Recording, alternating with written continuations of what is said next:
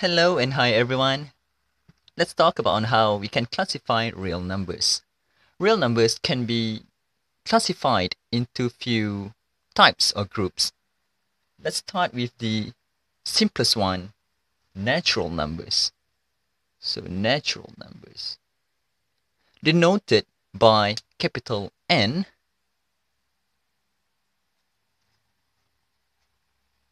So what does it mean by natural numbers? Well, natural numbers are numbers that we use for counting things and objects. So let's say we have this flock of sheep over here.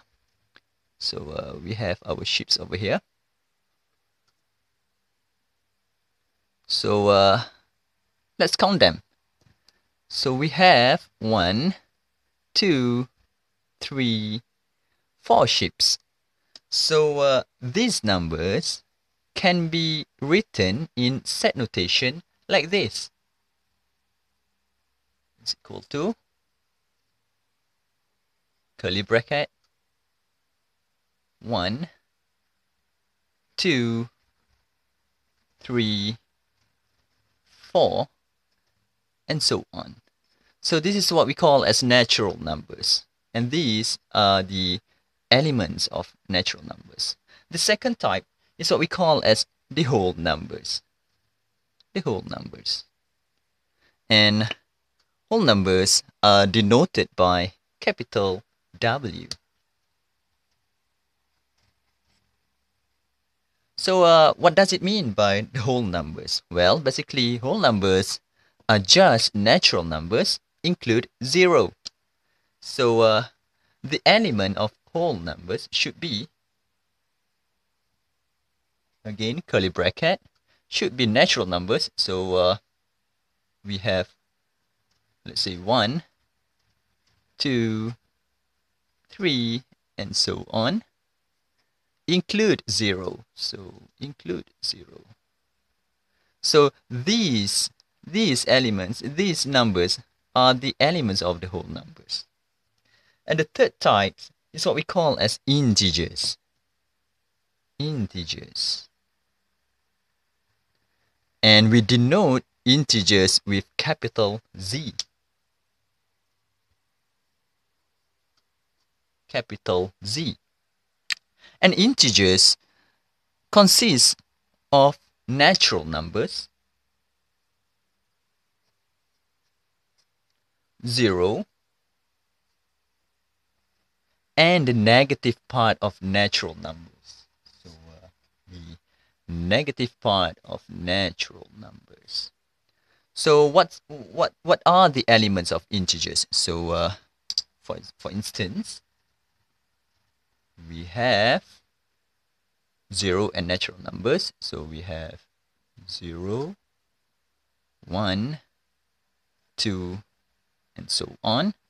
And the negative part of natural numbers. So let's say we have -1, -2, and so on.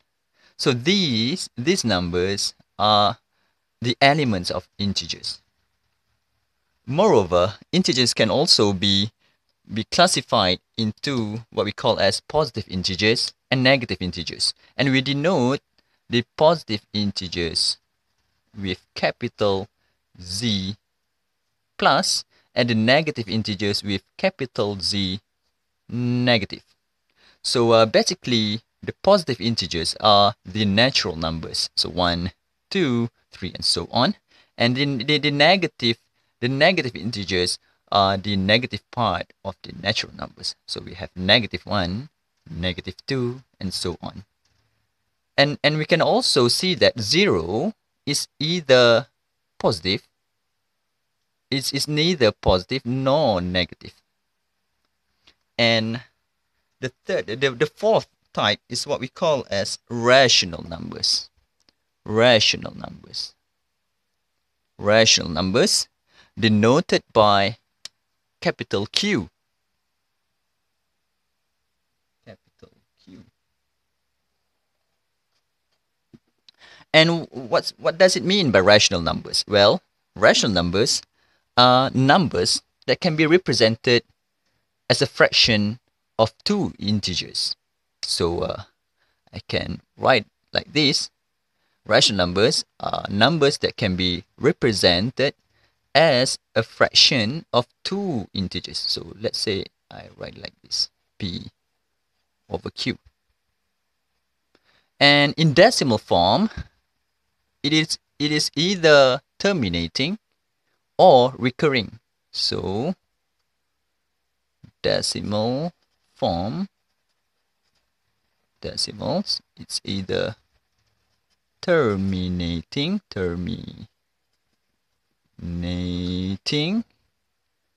or recurring. Okay, let's have a look into these numbers, this example. Let's say I have 1 over 2 over here, half, which equals to 0.5.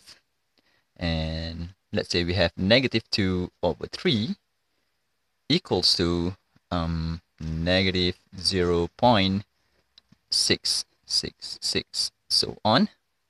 And let's say we have 3 over 11, which equal to 0.272727, so on. And maybe we have some, just one more example. Maybe we have 3 over 8, which equal to 0.375. So if you look at these numbers, let's say the first one, half, or 1 over 2. 1 over 2 is one of the example of rational numbers. Why? Because it obeys the first definition of rational numbers, which is the fraction of two integers. One is the element of integers, and 2 is also the element of integers. And if you can see this, 0.5 is in decimal form, and it ends with number 5. So this one is one of the example of decimal form that is terminating. So let's say I write here T for terminating. What about negative 2 over 3? Negative 2 over 3, again, it obeys the first definition, P over Q. And also, the interesting part is, when we look at the decimal form, it shows that it never ending. The number 6 is repeating itself. So this is what we call as the recurring decimals. And plus, we can write this down like this, negative 0.6 with the bar on top of number 6, which shows that number 6 is repeating itself.